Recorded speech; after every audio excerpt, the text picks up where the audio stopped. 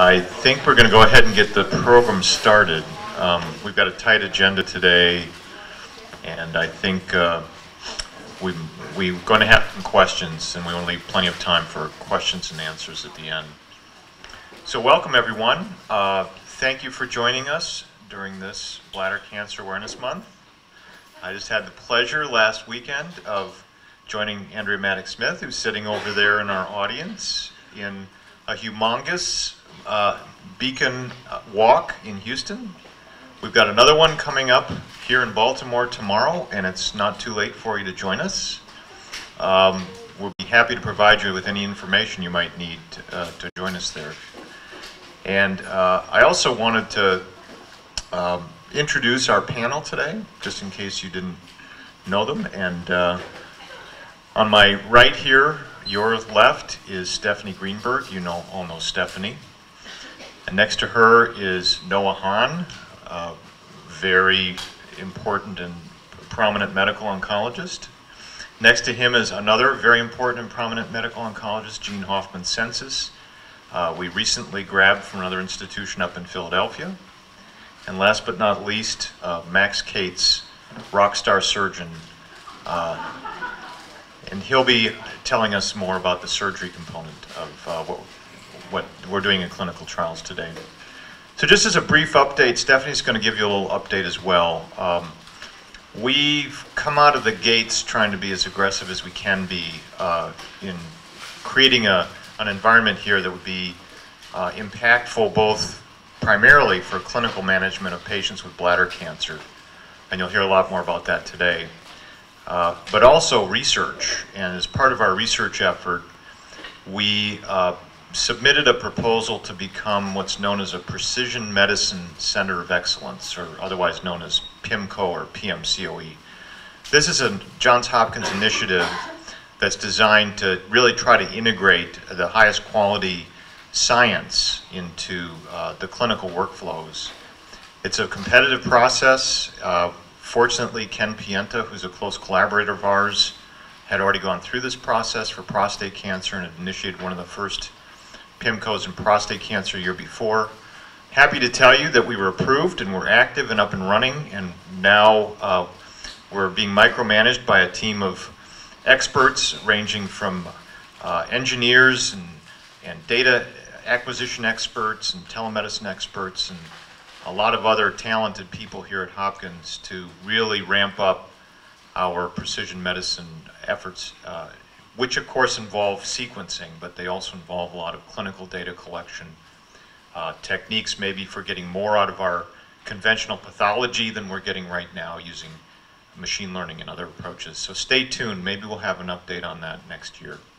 So I'm going to turn it over now to Stephanie Greenberg to give you a little bit of welcome as well. Stephanie? Thank you all. So I wanted to give you an update on what we've been working on in the past year. Sometimes things go really fast here, which is delightful. And sometimes they're a little slower than we'd like, but I promise you every day we're out there trying to make the patient experience for those with bladder cancer better. And that's our number one goal here. And we have this wonderful team here and many more in the room who care for you and care for bladder cancer patients who are really devoted to that effort. But big institutions are big, and sometimes it just takes time to get everything done. So just to give you an update on what's happened really in the past year, there's a few really important people joining the team, because this is about people after all. So Dr. Choi has joined us from MD Anderson, and she's a world expert in sequencing and genomics, so she's a researcher. And so, although behind the scenes she's very integral to what happens here, and I promise you, although I can't explain it as well as these people can, it does benefit our patients measurably. Then we're delighted to welcome Jeannie Hoffman-Sensis, who comes to us from Philadelphia. Having Jeannie here has just been transforming, and you'll hear from her yourself. But again, this is about people who help make this happen. And Jeannie joining the team has just been nothing short of remarkable, and she only came here in February. We also have Catherine Cageman, who works with Noah. She's in the room somewhere. And it's the nurses, the patient navigators, the Joanne Walkers of the world, the urology nurses, everyone that you have maybe had the pleasure of coming in contact with who make this all happen. So we're trying hard to hire more people, and that is a lengthy process, but it's happening. And so I hope by this time next year, we can have them here with us. But there's a big plan to bring in more people to help with this effort. We also have Johnny, the computer guy, who, thank God for Johnny. Johnny, the website, how does it work? Can you do it? We have a brand new website that Johnny really sort of took over and revolutionized. He's super young. I've asked him stupid questions about my own passwords and things like that. So Johnny is just as important as everyone else in the room, and he's here today. There have been a few, this team is really modest. As an outside person, I just love immodesty, and I'm totally obnoxious, but they've won many awards this year, and you have to kind of tease it out of them. But there have been 2 Department of Defense awards, of which Dr. McConkey is the principal investigator. Dr. Bevilacqua has won several grants and awards, and the team has also done that. So not in addition to being clinician scientists, they're also award-winning scientists, which helps them sort of transform the work they do after they've in the clinic all day or doing surgery. They're also doing remarkable science and medicine and winning awards for it and grants. In March, there was an incredible conference that I give David full credit for organizing with our friends at the American Urological Association in this very room and across the street for 2 days in March. They had over 70, I think, world experts on non-muscle invasive bladder cancer come and convene. It was a very scientific meeting. They had investigators from Sweden and the Netherlands and France and the UK come here to Hopkins and talk only about that special space of doing research and collaborating on better serving patients with non-muscle invasive disease. It came up very quickly. It was very, very successful, and it sort of put the Institute on the map for charting new waters in that field, in that area of bladder cancer, which many feel has been sort of underserved. So that was a really exciting moment for this institute and the science that will follow. And again, I promise you, people came from all over.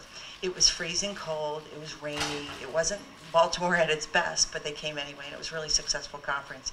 That conference will either be on an annual or every other year basis, and it's going to happen again. We have, thanks to David and the team, there are collaborators from all over the world who are already working on the science part. Science translates to patient care. So we have a friend in Paris who's a French pathologist who's sharing her data and her slides. There's researchers in the UK and across the spectrum who are on a daily basis working with our investigators. And that is so thrilling, given the fact that David hasn't even been here for 2 years. So, we're really in a hurry, but that's pretty cool to say. David mentioned the Precision Medicine Center of Excellence, which is somewhat of a mouthful.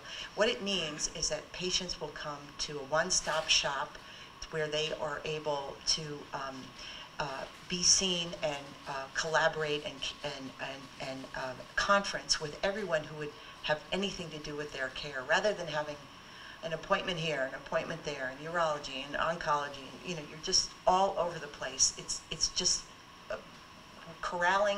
It's like herding all the cats, so that when you come, you're in one place with all your information in one place, and all important decisions can be made in one place at one time. It's a better patient experience. I'm happy to report it's going to be housed in the brand new building that's like, you probably drove up and couldn't believe your eyeballs. There's a whole new cancer building that is just opening in the next day or two, or week or two. And the new precision, the multidisciplinary clinic for bladder cancer will be housed over there. And it's set up for that purpose, which is unbelievably exciting, and it will be better for patients.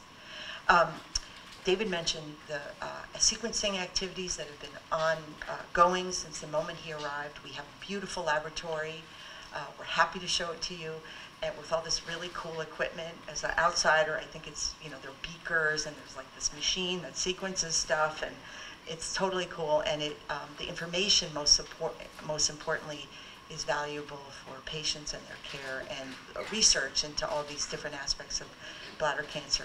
Jeannie is here and will mention the serious efforts to establish, hopefully by this fall, the first women's bladder cancer center at our partner hospital, Sibley, in Washington, D.C. We have Armine Smith, who is a female urologic surgeon, and Jeannie will be seeing patients down there. We felt that there was a void and need for women to be seen, if they choose, in a more sort of female-centric environment. Because, as you all know, bladder cancer is somewhat sensitive, and it's nice to have the option of for a woman to have a female surgeon or an oncologist. And finally, a special shout out to the very fabulous Anne-Marie, who is our titular ambassador. She is leading the Beacon Walk tomorrow. She's a source of joy and inspiration to all of us. So thank you, Anne-Marie, for doing that. The Beacon Walk, you can still come. And also the support group. We are trying to put that together, all the pieces. This is where it gets complicated in a big institution, but by fall we hope to expand the offerings, have them more specific, and also thanks to conduct some surveys on what you really want to hear about in these support group meetings. And so, and we may sort of, the plan is also to maybe categorize them according to interest and also stage of disease. So thank you for your patience in that department. It's been slow, admittedly, but it requires to become a buddy to another bladder cancer patient. You also need to become a volunteer of Johns Hopkins. And believe it or not, that's where it gets a little sticky, but we're working on making it easy for you. So thank you for your patience. We wish you a happy, good, healthy summer. And we'll be providing all these updates as the year goes on. And year to year, we hope to bring you better news. So without enough of me, here's Noah. All right. Thanks a lot, Stephanie and David. So I'm going to speak a little bit about clinical trials, but I wanted to just sort of say a couple things dovetailing on David and Stephanie's comments. I would say one of the funnest things about being part of the Institute is the people that are involved in it. And I think Stephanie pointed out a couple of new people that are here. You know, you get to see us up here kind of talk about the different aspects of the Institute, but the thing that we get to enjoy day to day are all the people that are supporting us doing it. And it's been really fun to see it continue to build. You mentioned the new people in the last 6 months. There's more to come. And so, you know, we're hoping that that's all part of the broader vision of what we're trying to accomplish. But as it feeds into the clinical trials aspect, the other thing that I noticed about this particular event that's gratifying for me is, number one, there are some familiar faces that we've seen before. What that means to me is that people with bladder cancer and their families are doing much better than ever before, and that's really, really great to see. I can't tell you how much that drives us to keep working harder. The second thing is that there are some new faces here today. So to me, I'm taking that as a sign that the word is getting out, that there is interesting things going on in the Institute, and that there are places like Hopkins and the GBCI that are here to help. So I thank you all for that. That's the fuel for us to keep going. As far as the clinical trials go, I want to just mention a couple of things. I think on the handouts and coming in today, there were some materials for you that was a little bit kind of a clinical trials prospectus, so to speak, of what's available here at Hopkins and at the Institute. And I think what you'll see is that there's a broad array of trials. What we're aiming to do is to try to provide a trial option for every patient at every step of their journey of bladder cancer, from initial diagnosis to treatments in the non-muscle invasive setting, to muscle invasive patients, pre-post therapies, and to advanced cancer patients all along the way, frontline, second line, additional therapies. I think you'll notice that there's an array of types of treatments. There are some novel agents that are being used for local disease in the bladder. There are many treatments that are taking advantage and harnessing some of the newer immune therapies that we've learned in advanced patients and trying to move them up. And then there are some trials that are trying to harness some of the testing of the tumor genes that we talk about, the so-called genomics of the cancer, to try to give patients individual options. So that's a good thing, and that's a changing thing that changes over time. The second thing that I want to mention, going back to Johnny, the computer guy, is that you will see these trials actually appearing now, some links through the GBCI website to try to keep that up to date, as a portal for patients, both from an information standpoint. I would recommend to check that often. The clinical trials landscape it does change fast. I can tell you even this week, 2 of the trials that we have kind of met their landmark, and so the next 2 to 3 weeks there'll probably be some new ones replacing those. But for patients and their families for clinical trials, I'm only going to touch on just a couple very short, broad topics, and then I'd be happy to take questions at the end. But we believe that clinical trials are the way to progress, and that they are the way to improved outcomes for patients. One thing I want to just make sure for patients is that they understand some basic terminology about clinical trials, because it can get really complicated when you look on the websites that list all of the trials that are available. And in general terms, trials come in 3 phases. Phase 1 is generally when we've got a drug or an approach that is being tested primarily for safety. It doesn't mean that it's the first time that it's ever been put in a human being. Some phase 1s are literally that, but most are not. Most are trying to use a drug or a therapy, and they're trying to use it either differently, a different schedule, or perhaps in combination with some other drugs for the first time. So they often know a little bit about the drug and what to expect, but they really still need to understand, can they give these drugs safely to patients? And they do that usually in a controlled manner. And by controlled, what I mean is they only enroll a certain amount, a small number of patients at a time, and then they follow those patients before they expose more patients to maybe a higher dose or different schedule. So those are phase 1 trials. Now, the advantage of phase 1 trials for patients and families, I would say, is it is the access point to the brand new stuff. So if you're really wanting to look at a cutting edge, drug or technology, it's going to start in phase 1. The downside of phase 1s is that I can't give you, a 20-page pamphlet and tell you that 1,000 patients have been treated and that the side effect rate is 25 to 29% exactly. Can't do that. Because that's what the phase 1 trials are doing.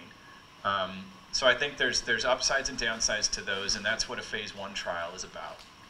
Phase 2 trials, again in general, these are usually after a drug or a therapy has gone through the phase 1 portion, and we've determined, we think we've figured out the safe dose to give or the safe schedule.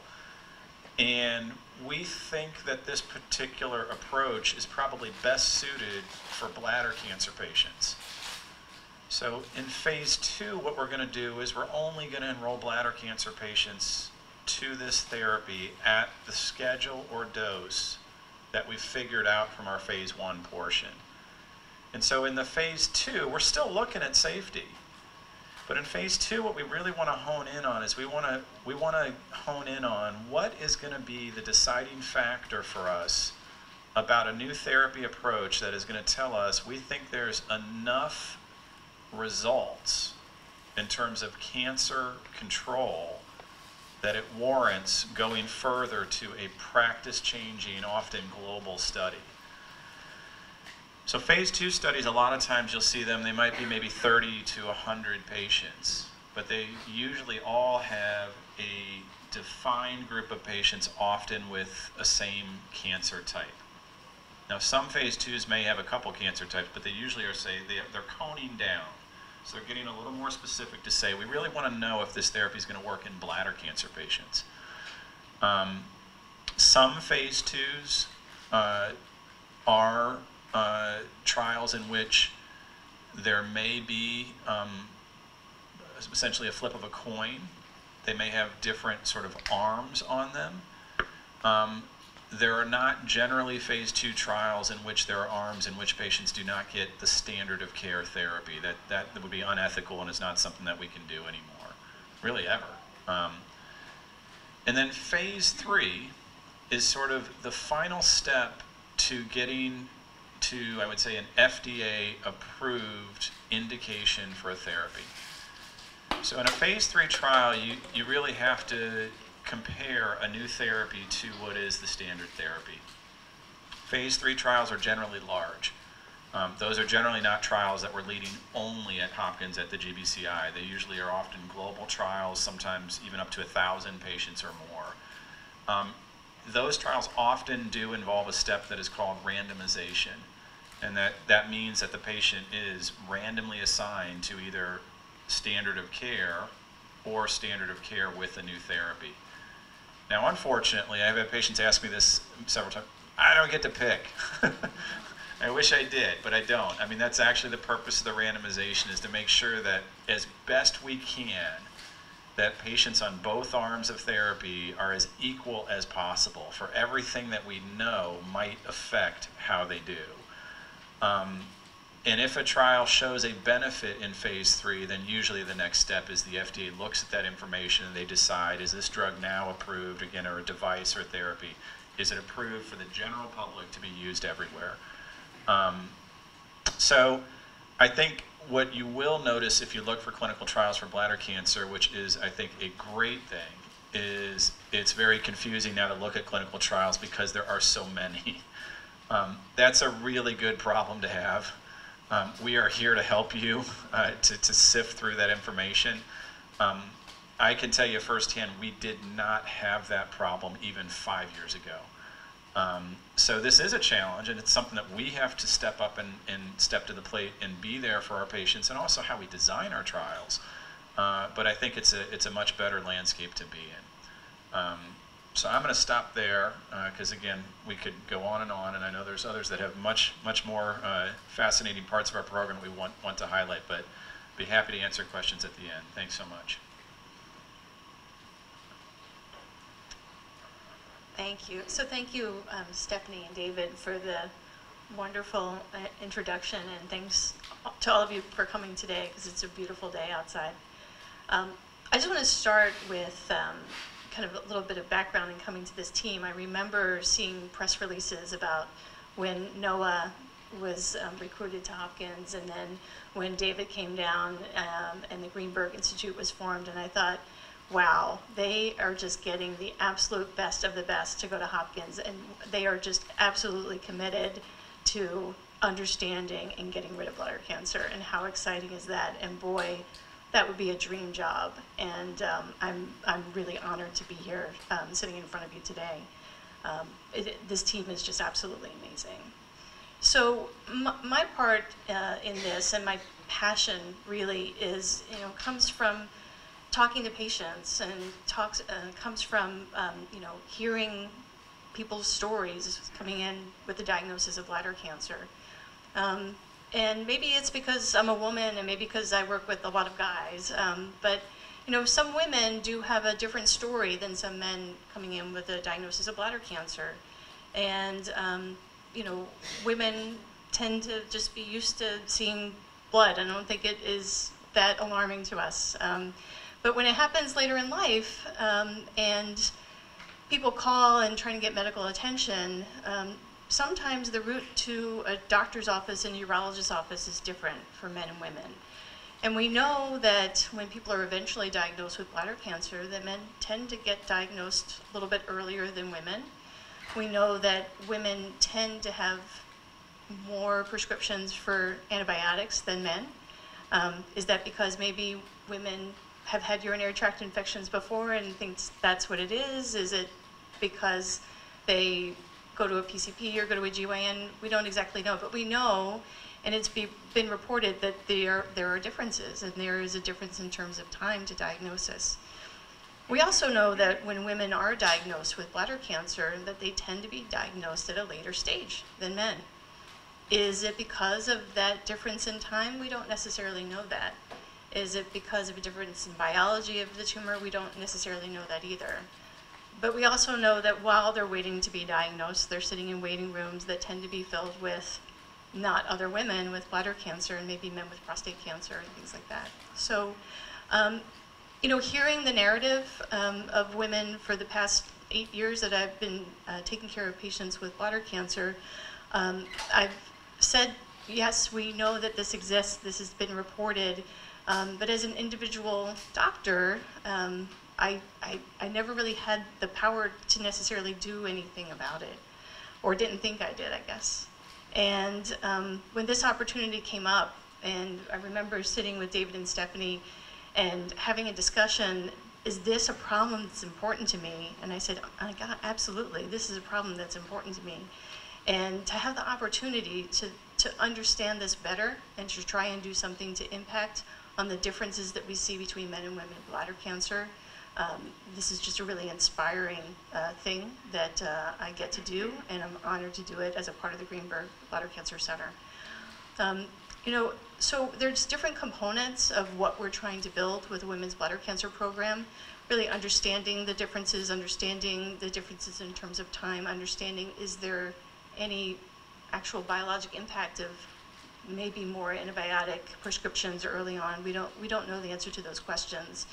And as you start thinking about this, as you start thinking about the differences between men and women, every day we're coming up with different questions. Even yesterday, Noah and I were having a chat about something else, and then all of a sudden we said, did anyone ever look at this before? So every day it's this volume of questions and work that can be done to understand and potentially impact on the quality of care and the quality of life with women with bladder cancer is what we're building and what we want to tackle.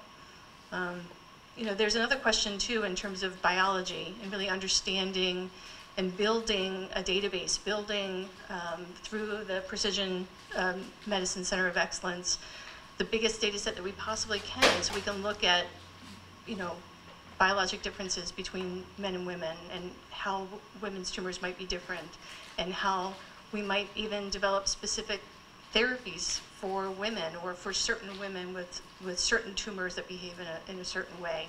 And we would do that in the context of clinical trials. And then finally, I think we want to impact and improve upon awareness and quality of life.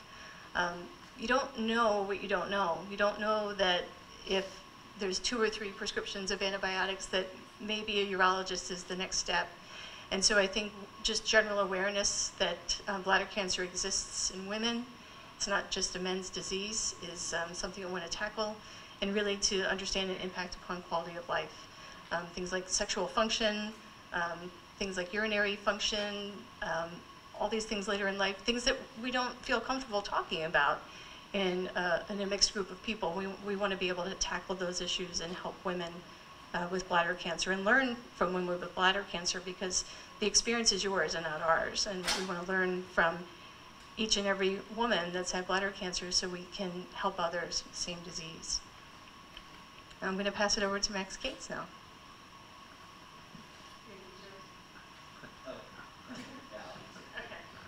I get very excited, so I need to keep the mic away from me, especially when I'm talking about bladder cancer.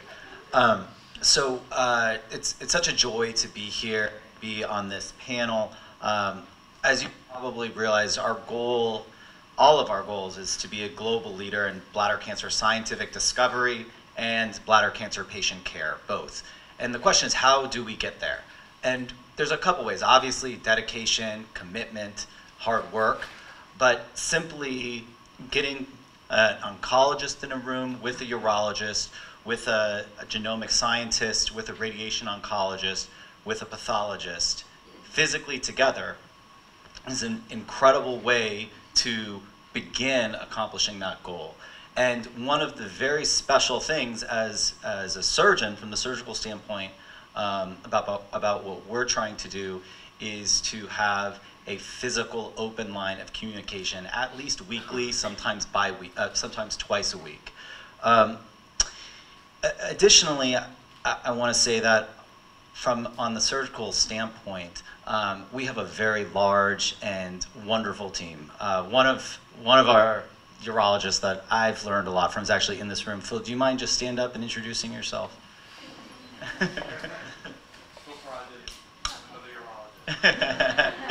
And Molly and Rachel, do you mind standing up and introducing yourselves? I'm Rachel. And I'm Molly. I'm a clinic nurse. You know some of us. Yeah, so,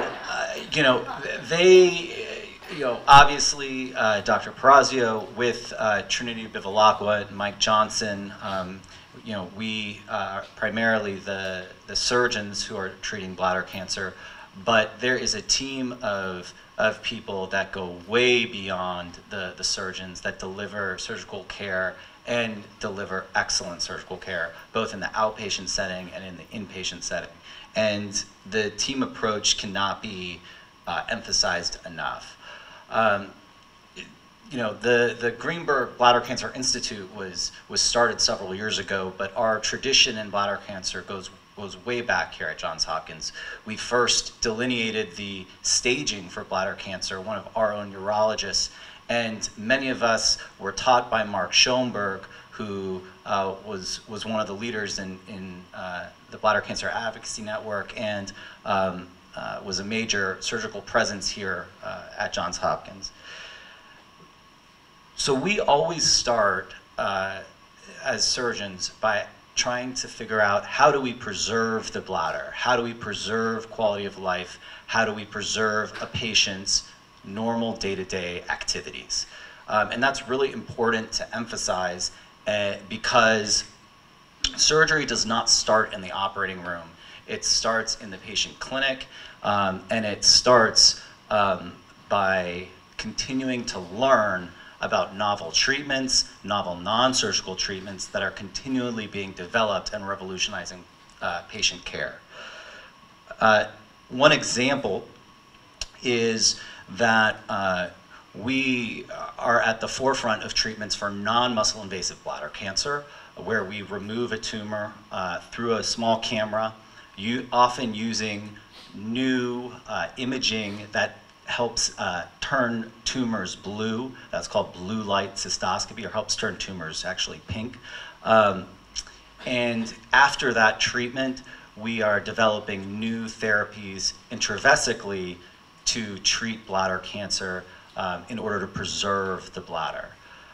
We are also obviously leaders with Dr. McConkey in sequencing tumors, and so we're trying to predict who can we treat intravesically one more time and avoid a cystectomy on, where you remove the bladder, and who might need to go to the operating room because they're at higher risk, whose bladder might need to come out.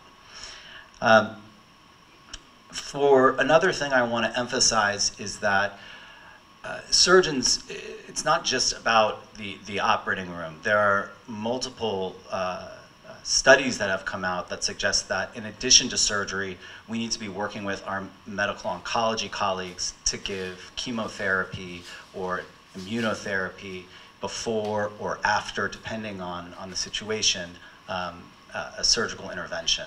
So that's another reason why it's absolutely important that we all are continuing to talk at least once a week, if not more often. And then when it comes to something that a lot of patients always ask about, which is, I have muscle invasive bladder cancer, I've gotten chemotherapy before a planned cystectomy, I need my bladder removed, what are the options? And so that is always a conversation that we have with the patient, and a lot of that is trying to understand what are a patient's goals. Every cancer is different, and every patient's quality of life goals are different. So whether we devise an ileal conduit, which is where a small piece of intestine comes out to the skin to passively drain urine, or we develop a neobladder, which is where bowel is utilized to make a bladder on the inside and reconnected to the urethra. Each patient is different, and there are many resources that patients can utilize.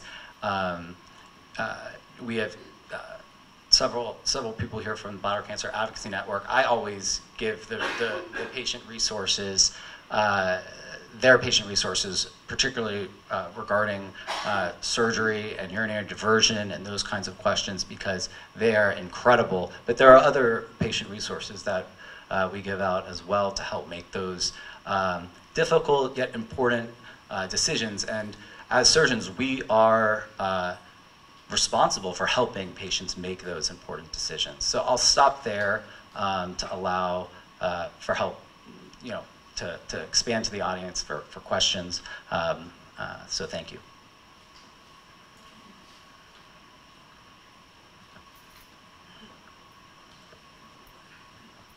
So just in closing, before we open this up, I wanted to just kind of highlight one set of clinical trials that actually Beacon has been helping support through an innovation award that we have in conjunction with MD Anderson Cancer Center, and this involves a class of agents called FGF receptor inhibitors.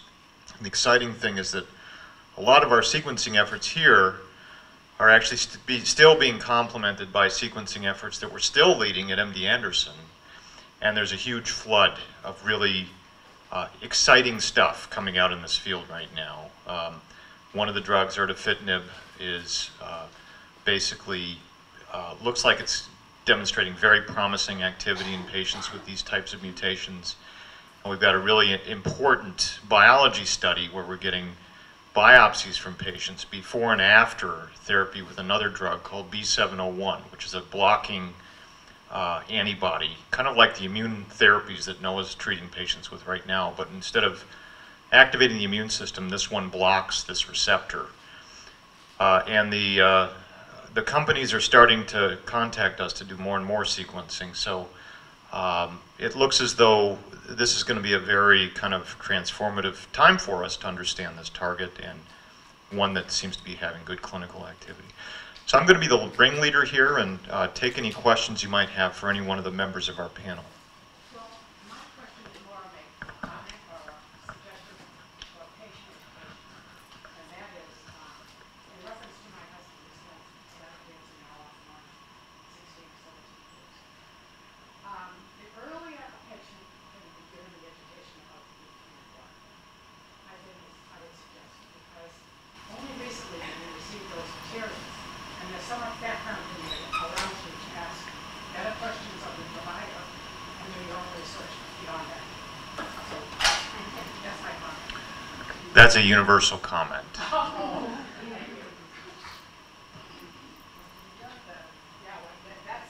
what can be done about it, right? More information. Yeah, it's very simple. So one of our challenges is that the multidisciplinary clinic that you've been hearing about will be the source of that information in a one-on-one, person-to-person way. So I think the Beacon materials are absolutely transformative. The Inspire website, we've heard a lot of positive things about that. We would like to have a person in place to sit there and deliver these materials to our patients, and that is coming in July. So the point is that we want to actually build the education piece around this. So it's not just you having to go to a website or you picking up a brochure, but after you have ingested it, you have someone to talk to.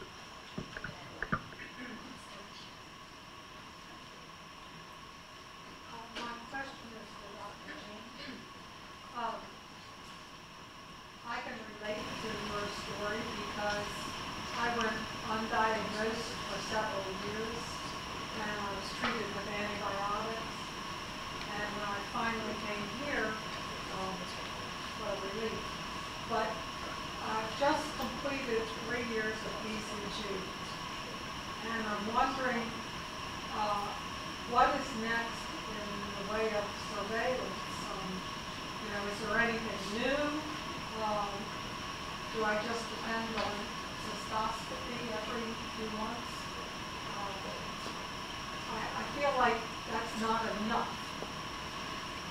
I think that's a great question, and I'm probably going to defer your question to Max Cates, who is a surgeon who does surveillance cystoscopies for each of the non-muscle invasive bladder cancer. But you bring up a great point, which is one, the surveillance cystoscopies, and two, and all that goes into that. Sorry, thanks, Ellen. So bladder cancer, the statistic we know, I don't know if you know, is the most expensive disease to treat in part because of the surveillance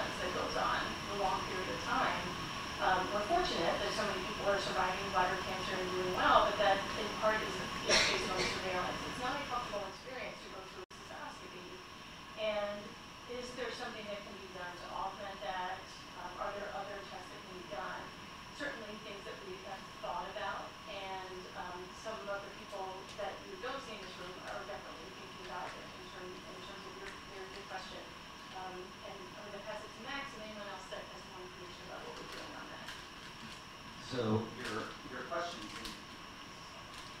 your question is an excellent one. The bladder sheds its own normal cells. Bladder tumors shed tumor cells. So a reasonable person would ask, well, can we detect a tumor recurrence simply in the urine? And this is the concept of urine cytology. And as some of you know, because you've been in clinic hearing us say this, urine cytology is more than imperfect. About half the time there's a cancer there, or about it overcalls cancer and undercalls cancer. So we and others are working on novel urine testing to see if we can avoid cystoscopy. Are we there yet? No, we're not there yet. But one of our goals is to make discoveries in the exact situation you're referring to, which is, can we pick up cancers in the urine and avoid cystoscopy? I think the only thing I add on that too, also for the patient perspective to understand how some of these new tests are being developed is we have to decide, you know, as physicians but also as patients, what we're willing to miss if we bring a new technology forward. And what I mean by that, and Max, please comment on this, I think from the clinician standpoint, we're most worried about missing the high-grade, rapidly growing, potentially lethal bladder cancers. Those we have a little bit better success, you know, at picking up in some of the urine-based technologies. What we have a harder time with is some of the ones that are still clinically important, but some of the low-grade ones that are not life-threatening, but they recur. And so if we got to a point where we had a test that was very good at picking up the life-threatening cancers and we felt really confident that, yeah, a urine-based test would do that and you might be able to avoid, you know, cystoscopies as frequently, the cost of that might be that we would miss a low-grade one and we'd pick it up, you know, 3-6 months down the road. It might be a little bigger, but still low-grade. And so there's a challenge when we're developing these new diagnostics. And I don't think any of us knows how that's going to pan out. But there's a balance in terms of what are we trying to find, and is each test the best test to find that specific answer. And I think what you will find is that the technologies are, there's not any single one that is perfect, like across the entire spectrum. And I think that's in flux. So I think, you know, as each conference we go to, we see some new things come out, and but we're not there yet. In terms of avoiding cystoscopy, would you agree? I would say, I would be surprised if in 5 years, patients routinely are undergoing 4 cystoscopies a year, as many of them are. That would surprise me because the technology is changing so rapidly that I don't think cystoscopy will ever go away, but I think frequent cystoscopy ultimately will decline as some of these adjunct tests become more reliable. So Max and Noah, maybe I could ask each of you, put you on the spot. So Max, what's your favorite emerging new technology to complement or replace cystoscopy? I think we are discovering it here at the GBCI. I think we haven't created it yet, but what we want to do is find a genomic based marker or signature in the urine that can reliably find bladder cancer. So that's our job. I'm going to put it back to you. No, it's Noah's turn. Yeah. So I think it's sort of along those lines, but I think there are some new technology. We talk about circulating tumor DNA. That's the ability to find fragments of the cancer DNA. And a lot of this is being developed in patients with advanced disease in the blood. I think there are some promising early results of looking at similar things in the urine. But I think the one that I think is the most promising to me is a platform that actually tries to develop, if you will, a personalized monitoring sort of test for each patient. It's a little bit out there, but that to me is what I think we might need to do on an individual patient basis. So if I had to vote today, that's what I'd say. I totally agree with you. So that's my favorite. So what we do, and this is being done by collaborators, particularly Lars Discott, who's in Denmark. We talked about this meeting. He was at our meeting. We see him all the time now. It's great. Lars sequences the tumor and then creates a designer assay based on that sequence. So you get your own personal assay, and he's using that assay both in the blood to detect what we might call subclinical metastatic disease, but also in the urine, where it seems to be almost easier. Assay is a measurement. So he takes a fancy technique, he takes your urine and he looks for your specific cancer mutations in the urine. Very sensitive approach. Bert Vogelstein's group here has a similar assay that they've developed as well, that we help fund. So that's my favorite too, Noah. Question? Please. I had a cystectomy as of 2015, and when it was done, there was cyst, which was moved, cut off to do the IC. And basically, we all are sitting here like time bombs, always, when you get bladder cancer, no matter what stage you're in. And what happens, I have scans I'm treating here, and I get the urine tests, and so far, okay. But what do they do if they find, and it was not the anesthetic, what do they do at the point if they do see something in the upper part of urinary tract that we have left? Do they go in and get a biopsy, and then what happens? And then the second part of this is, I know I'm HLA-B27,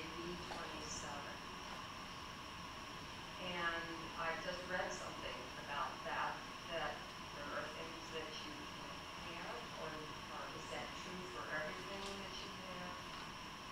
I reacted to BCG and reactive arthritis, and that's how I found out.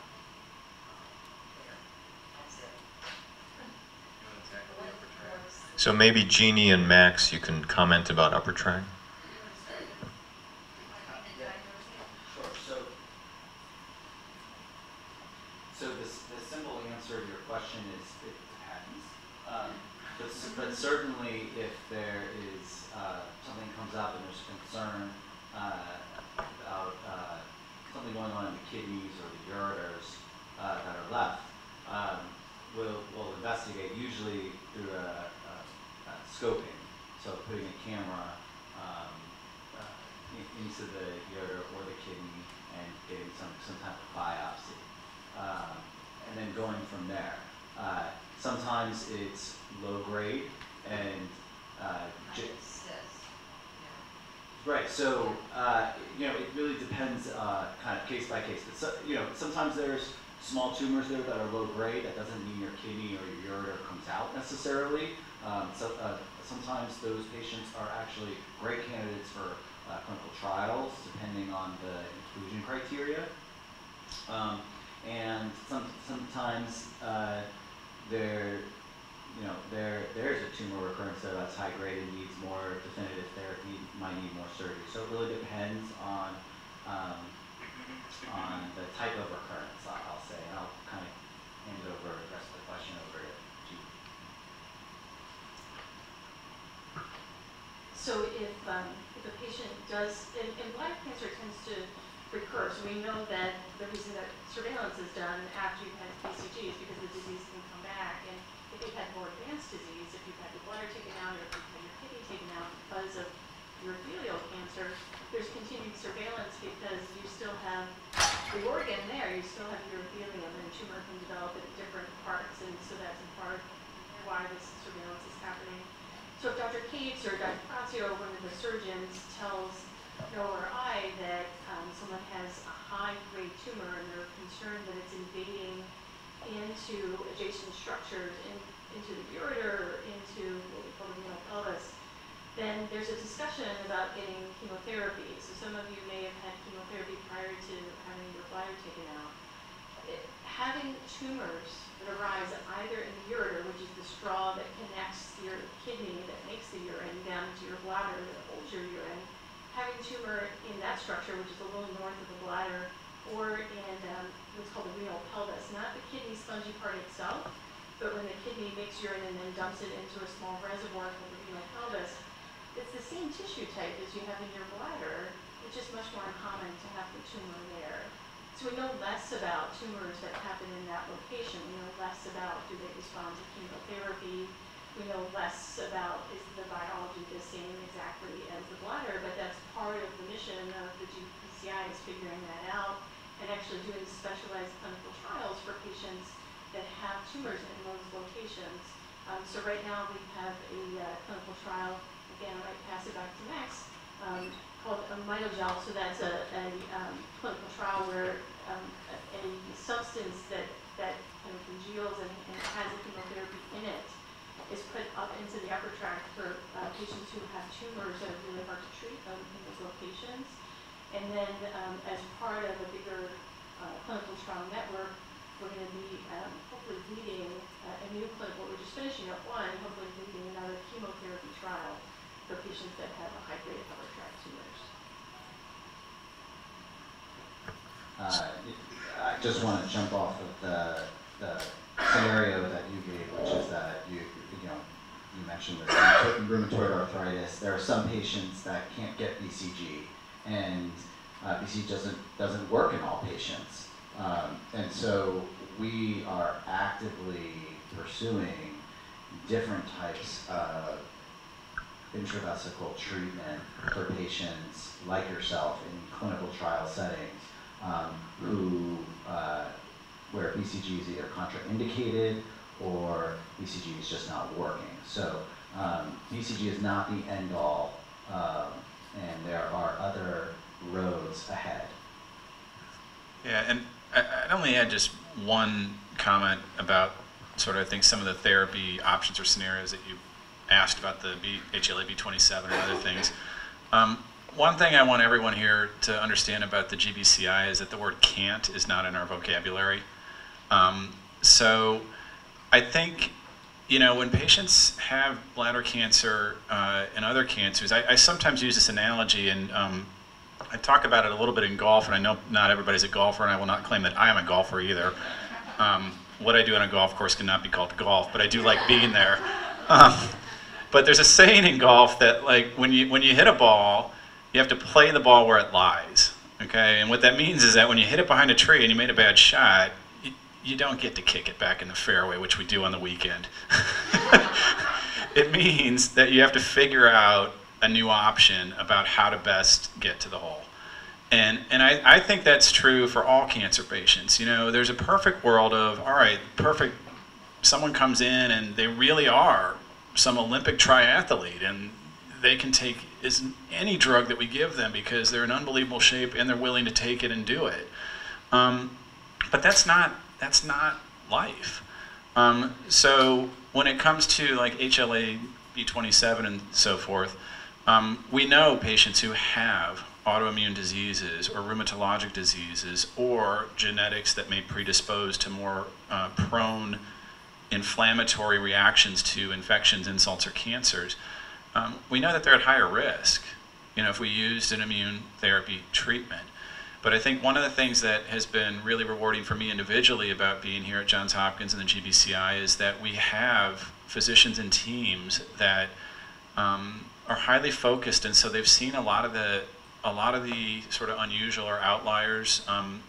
They've hit their shots behind the tree a lot, and so they've actually gotten pretty good at curving a ball around a tree.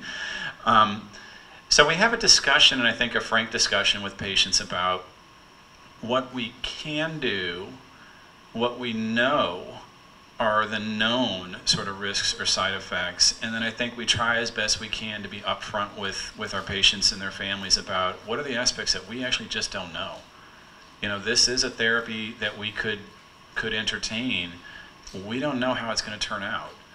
And I think when we have those kinds of discussions with patients and families, what I find is that many of our patients understand that, and they're completely willing to understand that there are certain aspects that we can't predict and don't know. And they may not choose to take maybe a more risky therapy, but some of them will. And I think if they do, in an appropriately sort of counseled session where we're all prepared about what would happen if this is best case and what are we going to happen if this whole thing goes terribly wrong, then I think that's actually, the way that sort of joint shared decision making should be done. Do we do that perfectly? No, but I think that's what our goal is. Other questions? Yep.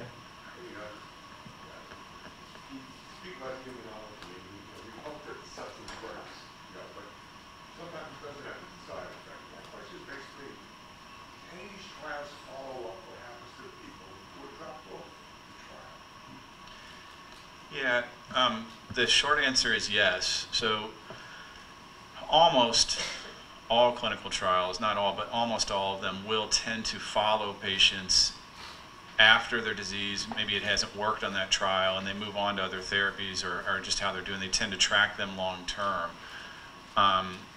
So we do get that information. I think one of the things that maybe as a field that we're not as good about, that I think we need to get better about, is then coming back and reporting those longer term results. I think there's a tendency to look at the initial sort of first wave of a trial. Oh, it looks looks good. Let's move on. Let's move it forward. A drug gets approved. But even in trials that don't work, I think there's an incredible amount of information there that can be very, very helpful, to patients and other trials to come. To make the future trials have a higher chance of working, but also to make sure that that we don't repeat things that didn't work. So we probably do need to do a better job of that, I think, as an entire field of coming back, particularly with some of the larger trials, where there's a wealth of information in smaller groups, within the larger number of patients that went in, that maybe there is a signal of something that we didn't see before. Other questions? Sure. Keep going.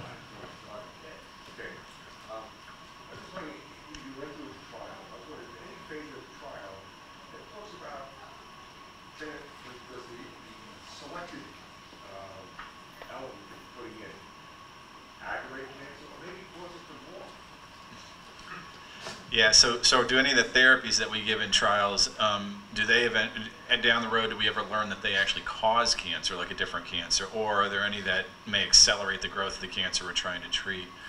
I would say that the simple answer is very, very rarely do those scenarios work, but they have.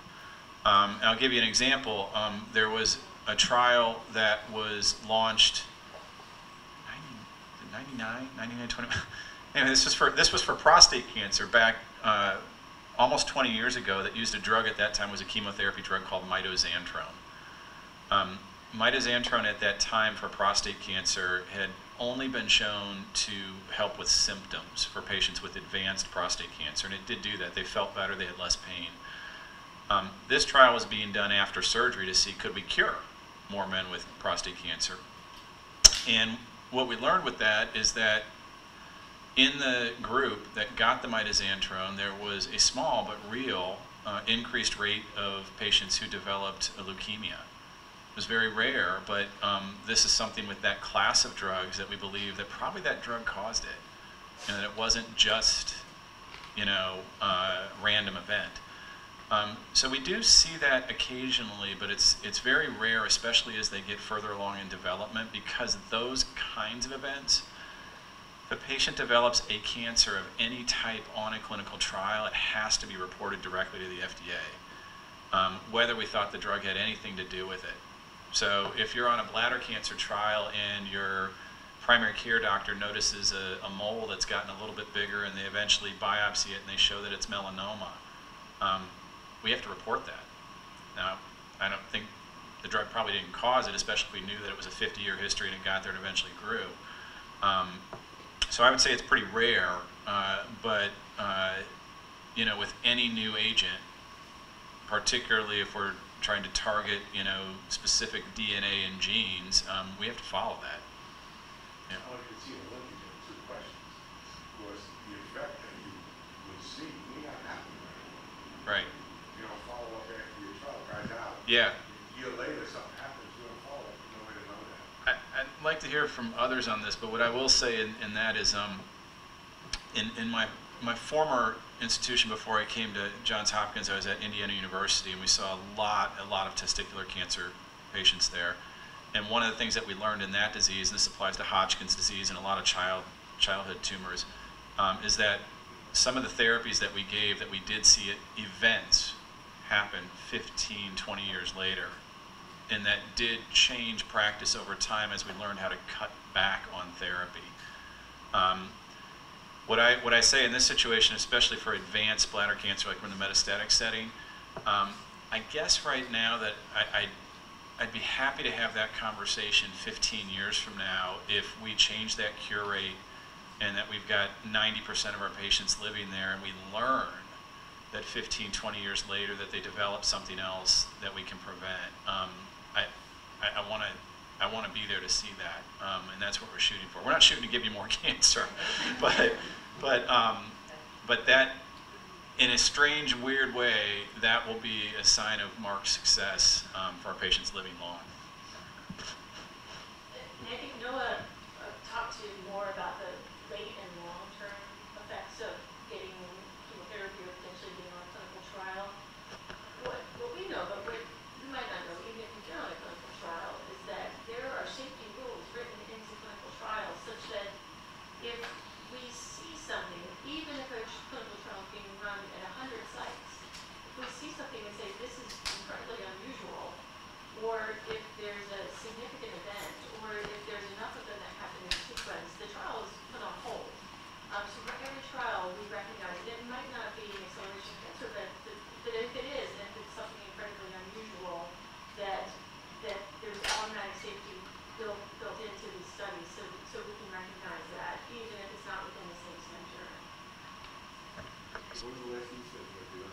I can see during the study, that's very easy. 2 years after the study, the guys that got out, if you don't follow them, you don't know. Yeah, they usually are following them though. Yeah. Yeah, sometimes it's just a phone call, but it's still Yeah. a call in to say, how are you doing, what's going on, are you on any medicine, and that gets reported.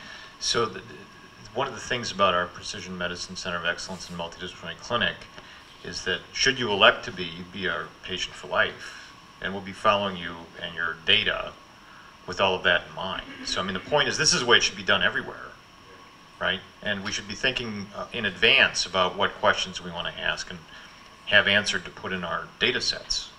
And you know, so that's another evolving thing, is that as we learn more, maybe we need to know whether you had antibiotics for 6 months before you had your BCG. Because maybe the antibiotics are undermining the effects of the BCG. We don't know that yet. So, and then finally, to Noah's point, so I've heard the same thing from Noah and Jeannie and also Arlene Sievker-Radke, a colleague of mine at MD Anderson, and that is that they're seeing more brain metastases. And the irony there is that that's because people are living longer. So I mean, the point is, we have to try to address what's right in front of us first. And then if you know, something we're doing is somehow causing an increased risk, maybe 5%, but that's a maximum, increased risk of some detrimental effect 15 years from now, we can live with that.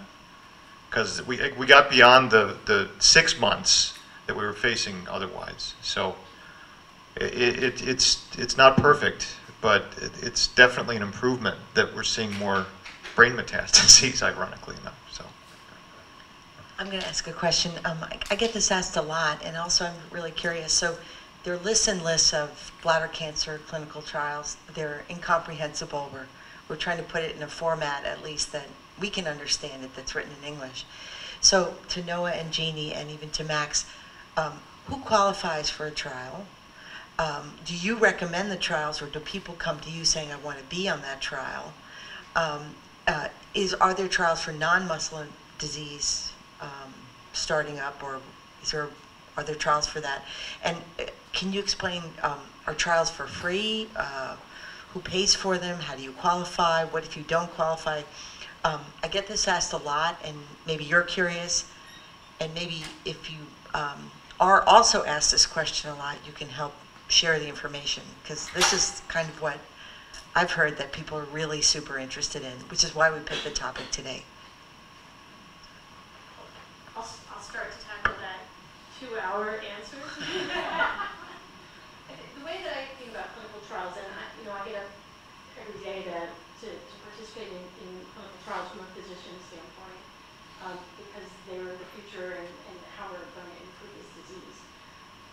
The way I think about it, and when I explain it, is that everything we know about bladder cancer, every new drug that's coming out, every promise that we have is because of a clinical trial. Everything I know about how to treat the person in front of me is because someone who sat in that chair 5 years ago was on a clinical trial. And it's exactly how medicine moves along. Do you qualify to be in a clinical trial? Probably, in some fashion, because there's all different kinds of trials. When we think about bladder cancer and we develop clinical trials, this is the way I think about it, is bladder cancer has different disease states. So someone can have a non-muscle invasive bladder cancer and has never been treated before. That's a disease state. That's someone who may just get a transurethral resection and they may need BCG. Can we add something to that? Can we add an imaging modality to that? That's a clinical trial. Can we add a urine test? That's a clinical trial. Someone had BCG and it didn't work at all and they had progression of disease. That's a different disease state. That's a new state. So that's a new clinical trial, a new question that we can ask. And really that's what clinical trials are. It's us asking questions and trying to answer them in the most comprehensive, scientific way and economic way possible. And I mean economic in terms of, we know that there's a person on the other end of this that's going through this. We want to be able to do this as efficiently as we can and to answer as much as we can from this experience. I'm interested to hear how you think about this. I mean, I think about it very similarly. I think one of the things I hear from patients a lot is that they often think of clinical trials as a last-ditch resort, that they should think about when they've gone through all other therapy options. I actually think about the exact opposite. I think, to me, I think about a clinical trial at every treatment decision. Every time there's a change, like if a tumor has come back, okay, what are our standard options? What are our trial options? We have some patients that have elected to go on a clinical trial multiple times, at different steps of disease. So I think, to me, I would want to be in a clinical trial, and I will preface that though that there's certain things that I would want to look at from a patient's perspective. I mean, I'd want to know what's known about the drug. Is it brand new? Is it first in human? What do we know about the risks? Do we know anything about early results? Is there any promise if they treated 50 patients and it's been reported, it looks like promising, are we further along? Do I know, will I get the drug for sure? Or is there another arm on there that is the standard of care? That might affect whether I decide to do the trial or not. As far as the question you had, I think about costs. So clinical trials, a couple things. If there are things that are being done in the clinical trial, like a procedure, a test, a visit, or something that is not considered a standard of care, we wouldn't be doing it anyway if we were giving you the standard treatment. Those are generally paid for by the trial itself. One thing that patients do need to understand is that clinical trials are not necessarily 100% free. So what that means is, if we were going to, let's say you're in a trial for advanced bladder cancer that is using immune therapy plus a new drug trying to help the immune therapy. If we were going to be drawing blood tests on you every 3 weeks anyway, as part of your standard immune therapy, then those will be billed to insurance just as if you were not on the trial. So there may be a copay just like you normally would have. What clinical trials should never do, though, is you should not be incurring new cost, increased costs, beyond what we would be doing for the standard treatment. And in some cases, it may actually be cheaper. For us here, we're fortunate that we have a team of folks that look at each individual case, and they let us know ahead of time that we're okay, on the insurance side, and they work with the patients to know that ahead of time. So that's nice for us because it doesn't have to enter into a discussion with the patients. We just let them know, look, our team is going to look into that. They're not going to do anything until they square it away. So that's a little bit about how I view clinical trials, but you're right, that could go on. Max? Yeah, I'm going to take the question in a different direction, which is how do we choose which clinical trials to offer? Because I think that's one thing that I appreciate about our group here is that for the most part, trials that we bring into the GBCI, into the PMCOE, the Precision Medicine Center of Excellence, are vetted by the group. So that means that if there are 2 to 3 trials I want to get started this year in bladder cancer, I'm having ongoing conversations with the medical oncologist, with the urologist. This is what this trial is about. This is what we're thinking. What do you think? You think this is something that would help our patients? And so I think that's important because there are a lot of trials out there, especially now, which is a good problem to have. But it's nice to have a layer of vetting by multiple people in a group saying, yes, this is worthy of our patients. Our patients are special, they're unique, they have serious illness, and this trial is worthy of them. That's something that I appreciate about the way we do things. Okay, we've got a hard stop in 5 minutes. So, questions? Didn't mean to shut them down. Yeah. This is a little different topic for Dr. Cates. You had mentioned, well, for anybody, but you had mentioned neo-bladders a while back as one of the surgical options. I just wondered, has any work been done or considered, or is it totally ridiculous to think of a transplant from some other mammal or possibly even a synthetic bladder of some sort? So,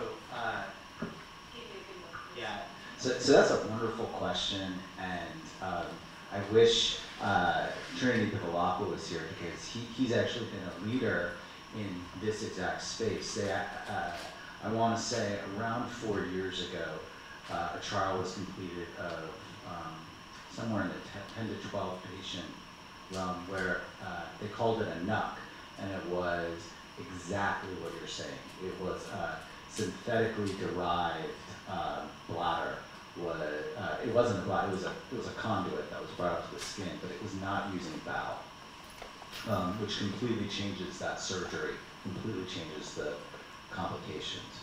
And what they found was very promising. Initially, for the most part, the NUCs did well, although ultimately they went on to have narrowing strictures where the ureter meets the synthetic bladder, and many of them had to be explanted and converted into our typical ileal conduit.